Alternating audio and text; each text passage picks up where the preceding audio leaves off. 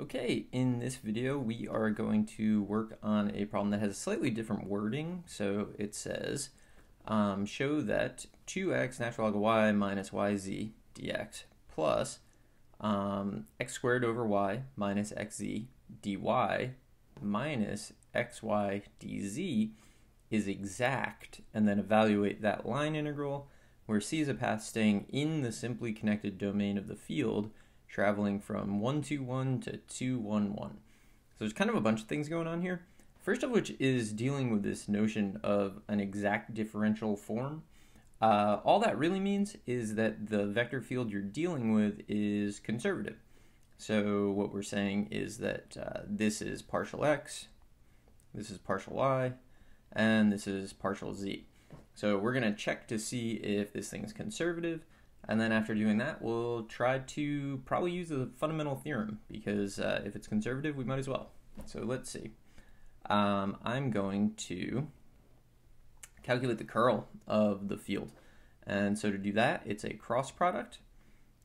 First row is ijk, the unit vectors, and then we have our partials, so partial x, partial y, partial z. And then finally, we have the components of the vector field. And so it looks like this. It's got to be spaced out kind of weirdly to make it work. And now we've got to actually find this. So first thing we're going to do, mentally cross out the first row and column, and then we deal with the 2 by 2 determinant. So I need the derivative with respect to y of this thing, which is negative x, minus the derivative with respect to z of this thing, which is negative x. Which is good because I really want the curl to be 0. So that's my I component, and the coefficient there is 0. So far so good. Don't forget that it's minus j. So minus, mentally eliminate the row and column that contain j, and we'll take the derivative with respect to x of negative xy, which is negative y, minus the derivative with respect to z of this thing. So there's two terms. The first one doesn't actually have a z in it, so the derivative is 0 with respect to z. And then the second one, the derivative of negative yz is just going to be negative y. So we have this, which is also 0, so that's our j component. And then we need to find the k component. In my experience, the k component is always a little more complicated. I don't know why that is, but it seems to be the case. So plus, mentally cross out the first row and the last column, and we'll get derivative of this thing with respect to x, which isn't so bad. I mean, it looks like it'll be bad, but it's not too bad. So that's 2x over y and then minus z, minus derivative of this thing with respect to y, which is 2x over y and then minus z. And that's good because if you look at that, that all combines to 0. So our vector here is actually the 0 vector, which means the curl is 0, so the vector field is conservative, and the differential form is exact. Those are kind of like equivalent things. So we showed that this thing is exact. So now what we want to do is try to find a potential function.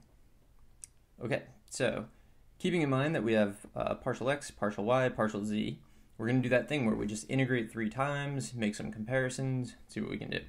So first, let's integrate with respect to x. So this gives me, it looks worse than it is because the natural log of y is just constant. Otherwise we need like integration by parts or something, but we don't need that here. So we have this. Don't forget your like plus c type situation, but it's always a function in these cases. In fact, for this one, it's a function of y and z. So we'll see if along the way we pick up an extra function of y or z or y and z, which could happen. Let's do a second integral with respect to y, or dy. So this, if you look at it, you get clues throughout, right? Like, so if you're not sure how to integrate, look at what you got when you integrate with respect to x. So the first part there is actually going to become x squared natural log of y. I'm not doing the absolute value there to just avoid confusion. Because there's no absolute value on within the problem, right? Within the statement. So like partial x just has natural log of y. So I'm not going to worry about it. But I do need to put in another generic function. So g2, which could be a function of x or z or x and z. And then we'll do it one more time. So it's important not to forget the negative sign there. So it's negative xy. Integrating with respect to z gives us negative xyz. But we got to put in another plus c type function. So functions of integration, I guess maybe you would call them. So in this case, it could be a function of x, could be y, could be x and y. Let's do some comparisons and see if anything actually came of our plus c type functions. So f of x, y, z is anything that shows up, you have to count once. So these are in those two, we got to count it only once.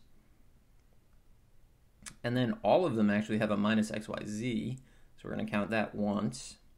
And then there's no additional function, so there isn't a function of y, there isn't a function of z, there isn't a function of x, and like all those combinations, like they just don't exist. So this is an antiderivative, or a particular function that we could use. This is the function that our vector field is the gradient of, or at least a function it is the gradient of, and so we can just use it. So the line integral we're finding can be rewritten as this.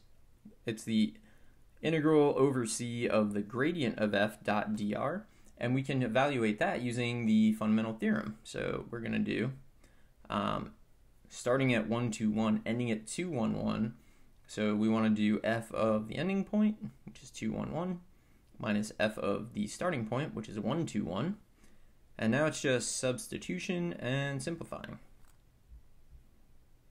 So I get this when I plug in 2, 1, 1.